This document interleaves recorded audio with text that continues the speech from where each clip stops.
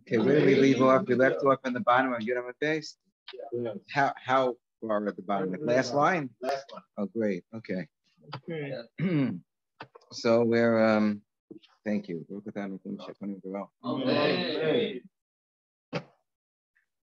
So we're having a little bit of like a Medrash Rabbah on Megillah Esther right here in Maseches Megillah. And so we're recording different introductions that were given by different rabbis, different Amoraim, when they were speaking about Megillah Esther. So now we're up to Rav Dimi Bar Yitzchak. Rav Dimi Bar Yitzchak, Pasuk lePiskalai Pashasa Mehacha. So he opened up when he began discussing Megillah Esther with the following salvo. Say a pasuk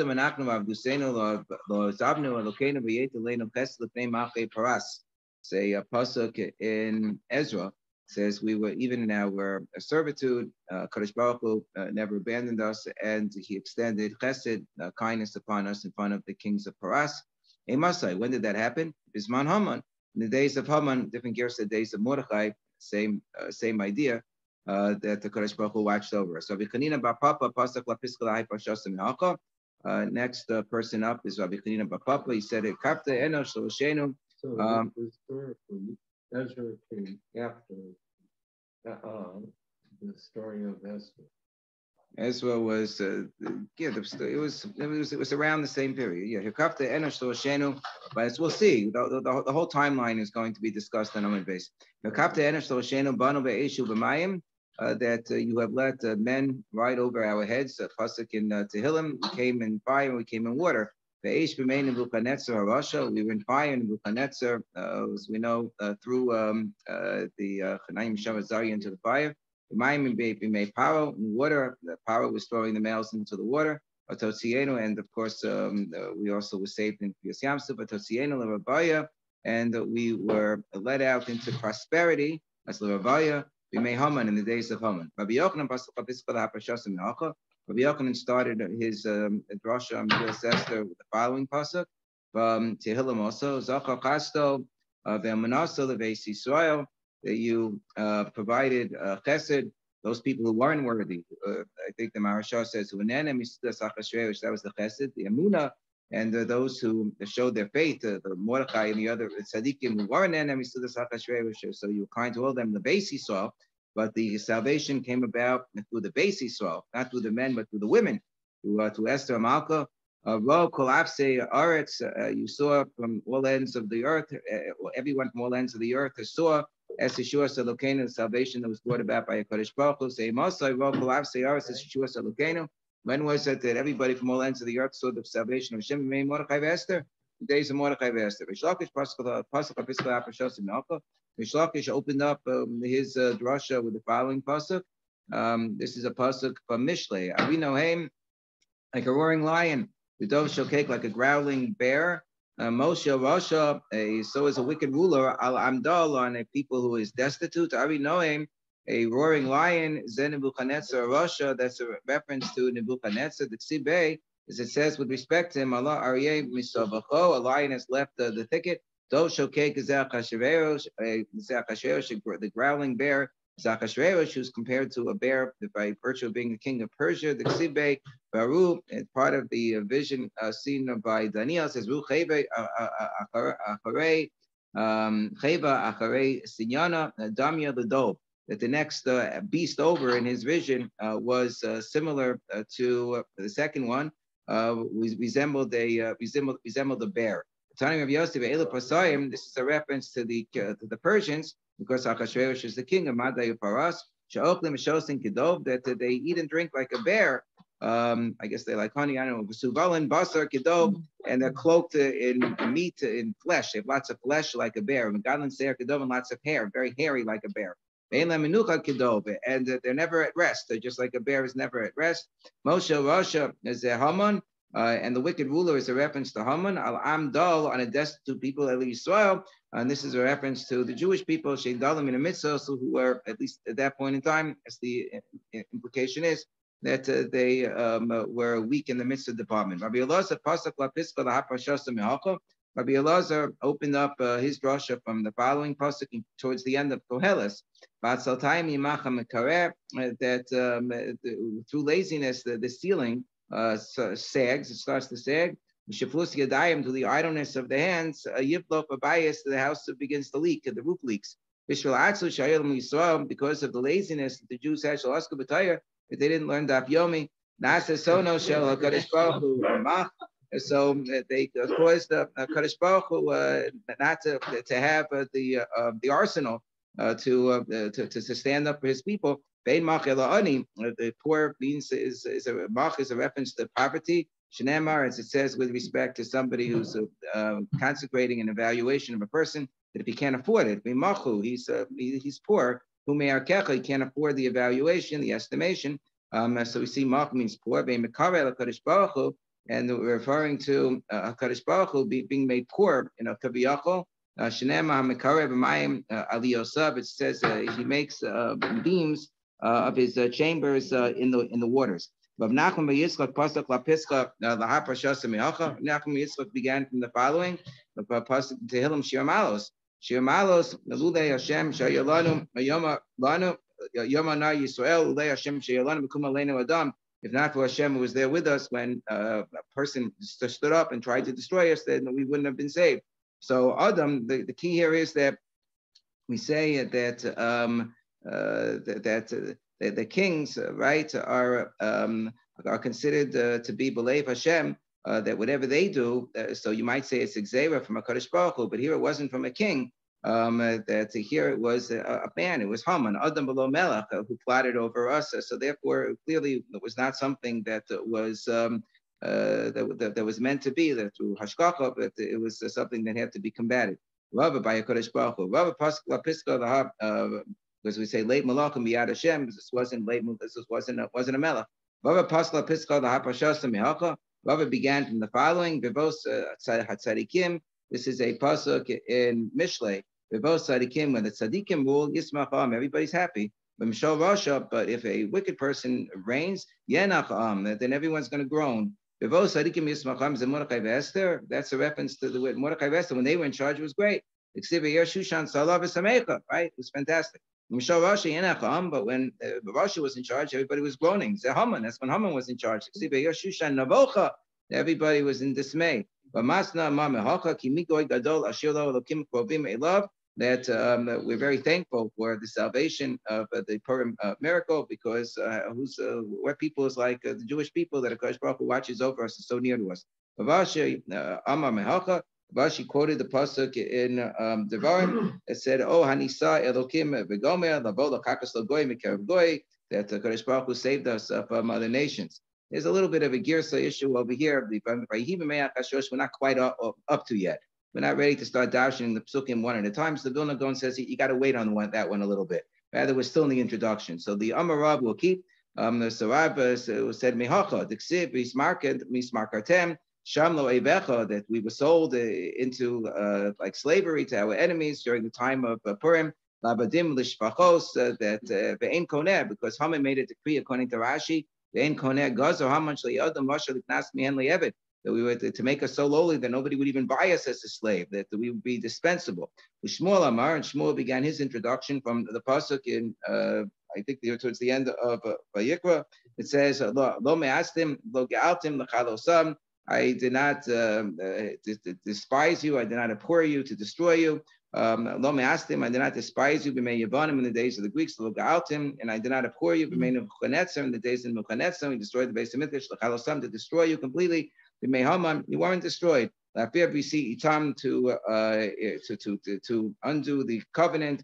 That was not ever done. We made Parsiyim in the days that the Persians ruled, Ki ani Hashem Elokeim, because I remain your God even during difficult times. And that is a reference to B'mei Gog uMagog, the apocalypse. Masnisa Tana, Masnisa, we have a different drasha from the same verse. Lo me'astim b'mei kastim, I didn't despise you in the days of the kastim. Shemati lehem Daniel, Chananya Mishav Azariah, that during the kingdom of the kastim, I brought in some good saviors for the Jewish people. Daniel, Chananya, Mishayu, Azariah, Lo Ga'altim Mimei Yevanim, and I did not abhor you during the days of the Greeks. Shemati Lem Shimon HaTzadik, Shimon HaTzadik, and the Chashmonaim, Uvanav, right? To Matisyahu Kohen Gadol. So you had the Yochanan and his and Matisyahu and the Maccabim. The Chalos to destroy you. May Haman, I didn't destroy you. Shemat Mordechai Esther, because I bought for you the leadership in terms of Mordechai Esther. Lafevri Itam. I didn't revoke the bris. We made Parsiim in the days of the Persians. Shemati Lahem Michel Beis Rebbe V'Chach Midoris. When they were in charge, so they're governing Eretz Yisrael. So I had Rabbi Yehuda Hanassi and the Chachamim there who were able to keep Torah intact and the tradition transmitted. K'ani Hashem Elokeim, because I am God, I am your Lord your God. The world to and the world to come, the days to come, days of Mashiach and so forth. You're not going to have any shibud mafios. That's all you have to worry about is Kadosh Baruch Hu. Nobody else is going to be able to enslave you or to reign over you. Rabbi Levi Amar Mehacha. Rabbi Levi's introduction was from here. There's sort of a warning shot. He said, look at what the Torah said, that if you don't get rid of the Yoshrei Aretz, you don't get rid of all the bad guys, so they're going to be thorns in your eyes. And that's what ended up happening later on. You had the descendants of Amalek through Agag, and Agag was saved temporarily, and then Haman came from him, and you had Soros. Rabbi Chia similarly says, you don't get rid of them, that which I was going to do to them, I'm going to do to you. So therefore, you're going to end up in trouble if you don't wipe out Amalek, for example. And we saw that through the survival of Haman, who was a descendant of Amalek. So now we're finally up to beginning to darshan in the actual psukim. So the Gemara says this is where we should say Vayihi b'mei Achashverosh Rab. So Amarab B'vai V'hai. That the Vayihi is a lashon of B'vai V'hai. B'vai V'hai is a lashon of despair. That this was a time of despair. It was not the best of times, rather it was the worst of times. So Rab says from Achashverosh Akiv Shorosh Uben Gilo Shorosh, that he was a brother of a person who was a ruler, and he was of a similar mindset, a similar character.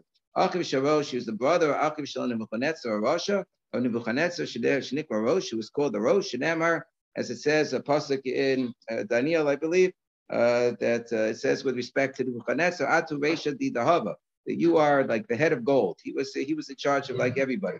Ben Gilo Sharosh, he was of a similar character of the Rosh who Arag, who became Shlarog, who Acharib, who did that just like Nebuchadnezzar killed it. So too Achashverosh wanted to kill. Who Acharib, that Nebuchadnezzar brought about destruction, who became Acharib. And Achashverosh wanted to be Machariv, that he stopped the building. If you look in the Psukim in Ezra, it gives Achashverosh the blame for stopping the building of the Beis Hamikdash that had been begun by Koresh before him. Shnei Mar, as it says, you see, we know mostly about Achashverosh from Megillas Esther, but if you read the Sefer Ezra, Achashverosh appears there as well. Malchus Achashverosh, B'tchilas Malchus Kosva Sitna. Ayosha Yudah Yerushalayim, he wrote a sidna, sort of a mean, hateful letter that he said that I'm not going to let you continue to build the Beis Hamikdash. Shmuel says that the faces of the Jewish people were blackened, like the black underside of a pot. Rabbi Yochanan, because of all that sorrows. Rabbi Yochanan Yochanan says that Achashverosh means anybody who would mention his name would say, I have a headache. I have a headache. That's what Achashverosh means. Rabbi Chadida Amar Shakwa Nasu Vashim B'Yamam, that everybody was made destitute during his time. Shenema V'Yasam Achashverosh Mas, that he made everybody, that's Achashverosh, he made everybody Rosh. He gave them taxes over taxes over taxes over taxes. Who Achashverosh, who Berisho, Mitzkilaso Ve'atzaipo. And he was wicked from the very beginning until the end. Who Esav? So that's the idea of who, that he remained just as bad from the beginning to the end. Similarly, when it says in the Torah, who Esav, it means who Berisha B'Tklaso Atzopo, he remained wicked until the very, very end, up until the last drop. Who Dasan Maravim, so too Dasan Maravim, him Berisha B'Tklaso Atzopo, and they were wicked throughout. Who Amalek Achaz, similarly with respect to Achaz, Berisha B'Tklaso Atzopo, who is wicked. Avam, who Abraham is a pasuk of Divrei Hayomim. It says Avam is Abraham. So Avam, who Abraham has a similar message in the other direction. Who B'Tzidko, he remained righteous, Mitzkilaso Atzopo, from the beginning until the end. Who Aaron and Moshe, similarly, Aaron and Moshe, when it says who they remain righteous from the beginning until the end. With David who Akatan, it says with respect to David that he was the small one. Who Bekanu, so he remained humble. Just like he humbled himself next to when it came to learning Torah. So he gave deference to his Rebbeim even when he was even when he was just a regular person, regular plebe. So too, when he became king, he also humbled himself when he was learning Torah in deference to those who had greater chachma. Not that he humbled himself in terms of the way that he ruled the land. That was Shaul's mistake. You're not supposed to do that. In the way, in terms of learning Torah, he humbled himself to his rebbeim. Hamalech Amarav Hamalech, that with respect to Achashverosh, that he reigned Amarav Shemalach Me'atzmo, that it means he did it on himself. He just usurped the kingdom.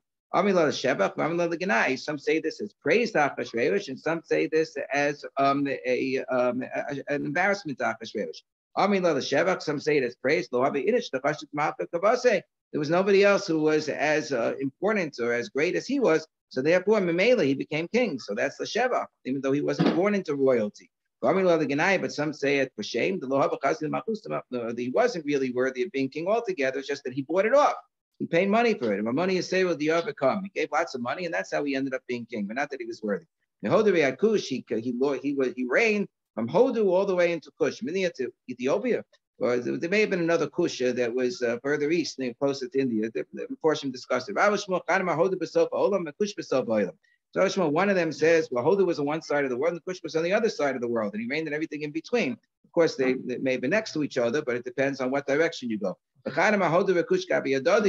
other one says we focus on the fact that they were right next to each other. Just like this was like the centerpiece, the center portion of his kingdom, like the capital. So the same way that he had control over his capital, so too he had the same measure of control with respect to the rest of his kingdom. Similarly, we say Kihu Rodeh B'Chol Ever Hana Mitivsach Be'Ozos. It's about Shlomo HaMelech. Shlomo HaMelech ruled over the entire opposite end of the river, from Tifsach Be'Ozos, from the Euphrates, from Tifsach until Azah.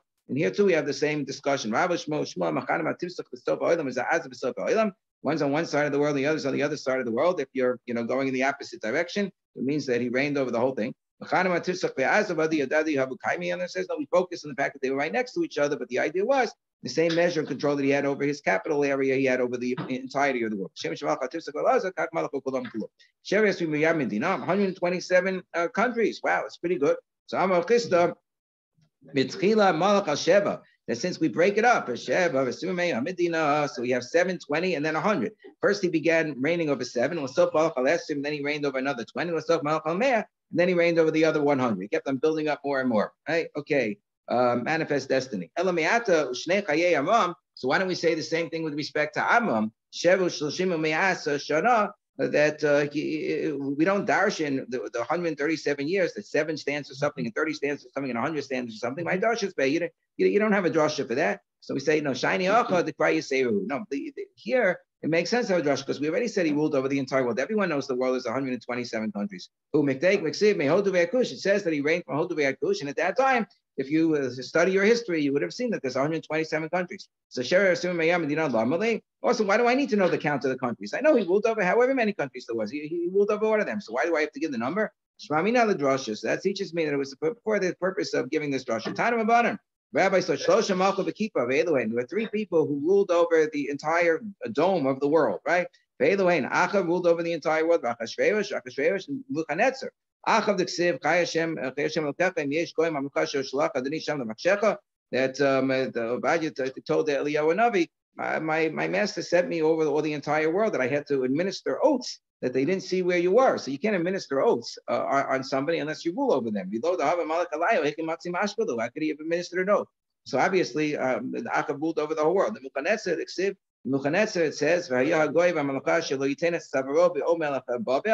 that there'll be a punishment for anyone who doesn't pay the taxes to Babel. That means that he reigned over all of them. Achashverosh, we already said. Okay, next page. Simon Shasta, in case you were keeping score. Suleka, nobody else, was there no other king who reigned over the entire world? Vayika Shlomo, but wasn't there Shlomo? We just said, or ruled from I said the Tifsach, the entire expanse of the world. So say it didn't last. It didn't last. He was like deposed in his lifetime, so that doesn't count. So Hanich Lamandama, that makes sense according to the opinion that says he was a melech and then he lost the kingdom and never got it back. Melech Lamandama, according to the opinion that he got it back, it was only a temporary period that he lost his kingdom. Melech and then afterwards he became melech again. Michael Lamema, so then that does count. He didn't lose it ultimately. So say now. Shlomo, that was a different story. When we say he ruled over everything, it means he ruled from the top to the bottom. Nobody else did that. So that's a separate category. That he ruled over the upper realms and the lower realms. There's nobody else who kind of did that. So therefore, he's in a separate category. That Shlomo was there, on the Kisei Hashem, on the throne of Hashem. It's like on some level, his malchus extended upward to the heavenly domains. What about Sancherib? Sancherib was certainly Melech Asher. Seemed to rule over the whole world. That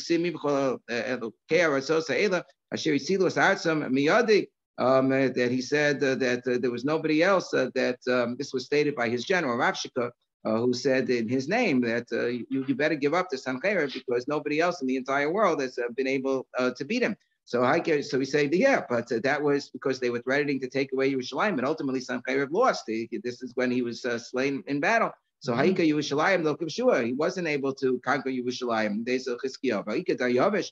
What about Daryavish? Ksiv Daryavish Malka, that Daryavish, the king, Kasel Chavamayhu Mayav Lishnaya Didayim Mecholara, that he wrote to all of the nations of the world, Shlamkon Yiska, that our peace should increase, your peace should increase. So he was, so he seemed to have reign over everybody. So Ika Shevet Lamalach Alayis. You say no, there were 7 countries that he did not reign over because the pasuk says the Ksiv Shvar Kadam Daryavish, that it was fitting in front of Daryavish that he established the number of princes over all of his different provinces. May have asked him 120. That's 120, not 127. So obviously there were 7 that he didn't get. Ika Koresh. What about Koresh? It says with respect to Ksiv Koam Koresh. It says with respect to Koresh. The Koresh made this declaration. This is a pasuk in Ezra. Melech Paras Kobamachos Haras Nasan Li Hashem. It sounds pretty straightforward. All of the kingdoms of the world, the Kadosh Baruch Hu gave me. So the answer is, yeah, that's it. If he would have been a good guy, and allowed the base of Mikdash to be fully built like he was supposed to, maybe that would have been true. But it didn't end up as the Meforshim explained. But since he wasn't such a good guy, so it just ended up being empty words. He was praising himself that this is something that he was deemed worthy of doing, but ultimately he didn't act in the way to truly be worthy, so that's why he didn't get it in the end.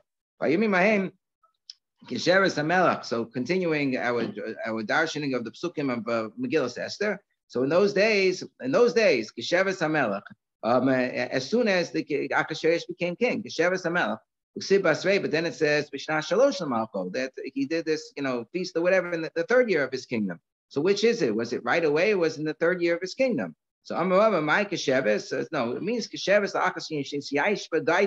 that it's after he had the calmness of his spirit, that he felt that the time had come, that it was clear that the base of Mikdash was not going to be rebuilt. So he could celebrate and he could take all of the kalim of the base of Mikdash and use it for his big Suda, because clearly the Jews were not going to have their kingdom back. So the Akas Yishayish V'Daitim, Amar Belshazzar Chashavitah, he said Belshazzar. He calculated the 70 years from the time of the exile of Yehoiah.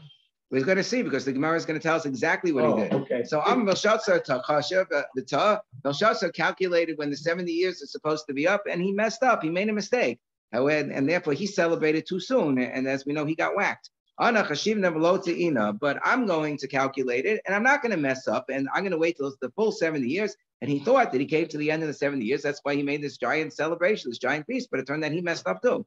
So what's this miscalculation that people were doing and trying to figure out when the 70 years were going to be up? Because Yirmiyahu had prophesied that the galus of the Jewish people after the destruction of the first base of Mikdash would only be 70 years. That's the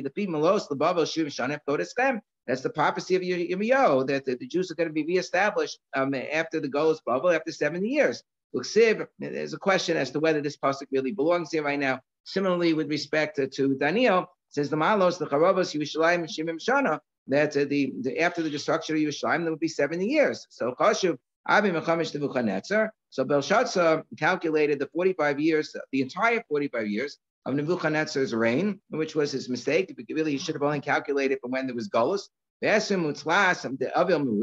And the 23 years that Evel Merudach sounds like evil Merudach, right? But that was just his name. His name was like Evil Knievel. That was his name, Evel Merudach.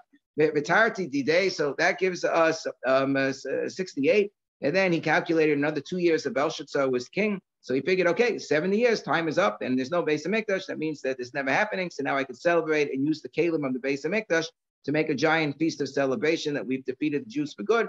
Hashivim, that's 70 years. Upik money, the Beis Mikdash. So he took out all of the utensils, the Beis Mikdash, and he started using it. Nebuchadnezzar, the Abi Mechamish Shan and Malach. How do we know Nebuchadnezzar? That was Belshazzar. So he made a mistake. He made a miscalculation. And Achashverosh said, I'm not going to make a miscalculation. But we're not done yet. We're going to explain all of the numbers. Nebuchadnezzar, how do we know that Nebuchadnezzar was the king for 45 years? So Amar, because there are various psukim that are darshan based that say that the Golus was the 7th year and the 8th year, in the 18th year and the 19th year. You look at different psukim, as Rashi says that in Yirmiyahu and elsewhere, that we have psukim that speak about these different years. So what do these years stand for? Golo b'sheva, Golo b'shmona, Golo b'shmonesrei, Golo b'shasrei.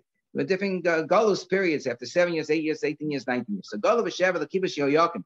Nebuchadnezzar became king. The 2nd year of his kingdom, he conquered Yehoyakim, who was then had been the king of Israel, and made him subservient to him, and got rid of him. And then he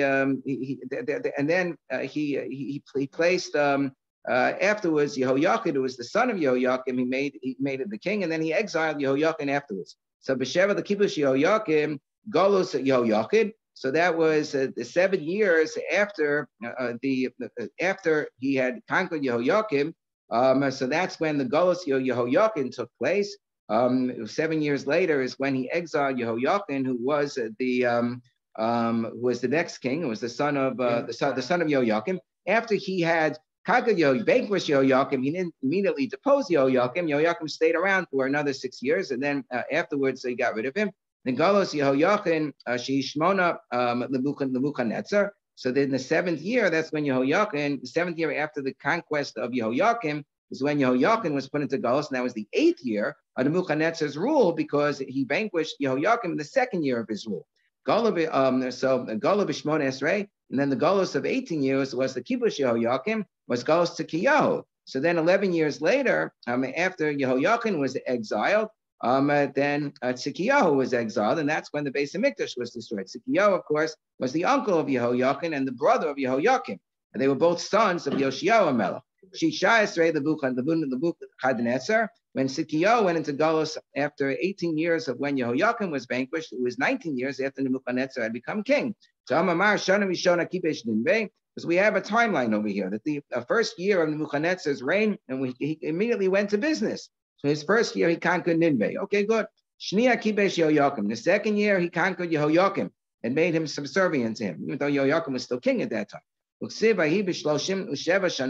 And then it says that after 37 years, the Galus Yehoiakim, after Yehoiakim had been put into Galus, Melech Yehuda, B'Shneimos HaChodesh B'Esrim HaChamisha L'Chodesh, in the 12th day of the month, the 12th month, which is Adar, the 25th day of the month, Nasa Evo Merudach Melech Bavel B'Shnas Malchuso Es Rosh Yehoiakim. So that's when Evo Merudach became king, and he decided that he's going to be nice to Yehoiakim. He didn't make him king again, but he decided he's going to invite him to lunch every day. Very interesting parashas. Rosh Yehoiakim Melech Yehuda v'Yotzer Somim Beis HaKela, and he took him out of prison, and he started just giving him lunch, having meals together, and treating him nicely for the rest of his days. But what do we see from this pasuk? We see that Evo Merudach became king at that point in time, 37 years after Galus Yehoiakim, which of the Galus Yehoiakim, of course, was 8 years after Nebuchadnezzar became king. Ergo, Nebuchadnezzar was king for 45 years. Okay, so we have Tamni at Lawson. So that's Tamni. We added up. With the 8 years until Yehoiakim was exiled, right, which was 7 years after Yehoiakim was vanquished, but it was 8 years into the kingdom of Nebuchadnezzar. And then we see there was another 37 years after Yehoiakim was exiled, 37 plus 8. It shows you that Nebuchadnezzar was king for 45 years. And then we know that Evo Merudach was king for another 23 years. How do we know that? That's easy. It's tradition. That's in the class, the Evo Merudach Gemara. That's tradition, and we know that Evo Merudach was king for 23 years. Good, that gets us to 68.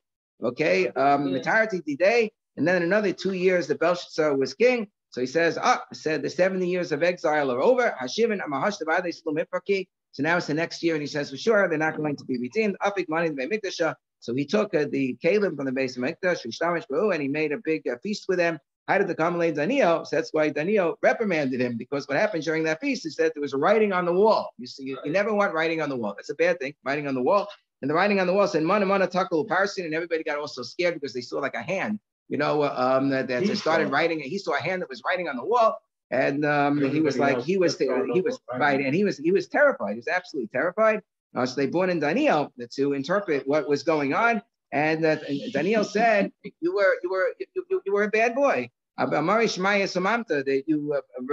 you raised yourself up over the king of the heavens. And you brought the kingdom on the base of Mikdash in front of you. That's very bad. So bad things are going to happen to you, and your kingdom's going to be taken away from you. They tried to mollify Daniel and be nice to him because they figured maybe then the bad omen or the bad tiding would go away, but it didn't go away because that night,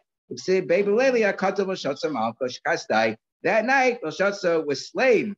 He was killed, that very, very night. That was the end of it. Okay, and then what happened afterwards? Who became king afterwards? So it says the one who became king after him was Dayavish Madah, Dayavish the Mediate. But Dayavish Madah, Kiba Bachusa, Kibashnin, Shisin Vitartin, he was 62 years old. I don't know, I need to know that. He was 62 years old, so it must be that we're not dashing that per se.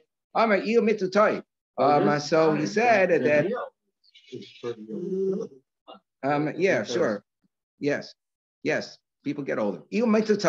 So then he said that this was a mistake that was made by Belshazzar. Belshazzar made a mistake that he miscalculated. That I'm going to calculate. I'm not going to make a mistake. This is Achashverosh speaking. So Miksiv, the Malchus of Bavel. It doesn't say the Malchus Bavel. You should calculate. He kept. But Belshazzar calculated the 70 years. So when Nebuchadnezzar became king. But there was not, that wasn't the prophecy of Yirmiyahu. Yirmiyahu had said, the Bavel, Shimim Shana. He didn't say Malchus Bavel, the Bavel Ksiv. My the Bavel, the Galus Bavel. That means the Galus of Bavel. When did the beginning of the Galus start? It started with the exile of Yehoiachin. The exile of Yehoiachin was 8 years later. It was 8 years after Nebuchadnezzar became king. So we have another 8 years to go. Another 8 years after the calculation of Belshazzar. He calculated after 2 years of his kingdom. That was the end of the 70 years. We need another 8 years. So therefore, Achashverosh calculated, okay, so there was another year. Belshazzar was king for 3 years. So yes, that's one more year because of Belshazzar, because he was king 3 years. So the first 2 was the end of that 70. Now we need another 8. That's one in Belshazzar. Then there's another 5. You have another 5 that we add up that Dayavish Madah and Koresh were kings. So that's another 6. And then there was the first 2 years of the kingdom of Achashverosh and Mishnas Shalosh Lemalcho. So that gets us to the 3rd year. It's great. Now for sure that the 70 years are up because it's 70 years from Golos, Yehoiachin, also known as the Yechanya. So now it's the 70 years from his Golos. So now this is wonderful. I can make a big feast. Hashimin, Chashimin, Kimin the Chazi, the Molu, Shimon, Melo Ifuk. So the 70 years are over and the Jewish people have not been redeemed. I mean, so now for sure they're not going to be redeemed anymore. So Afik Mani the Mikdash. So now he said, okay, now we can really have fun. So he brought out the Kalim from the base of Mikdash and served them as part of his feast, and he used them for Satan, Rike, Benaim, and Satan, then danced amongst everyone in this feast for Haragas Vashti and caused Vashti to be killed because Achashverosh made a huge mistake. He had not yet won because the 70 years were not over yet. Why are the 70 years not over yet? But he did the right thing. He counted from Golos. No, he counted from Golos Yehoiachin. He should have waited another 11 years and counted from the Golos of Tzidkiyahu when the base of Mikdash was destroyed. How stupid were these people? It's not that hard to figure out that you count from the Korban base of Mikdash, okay? So he also made a big mistake. He should have added the other 11 years. Should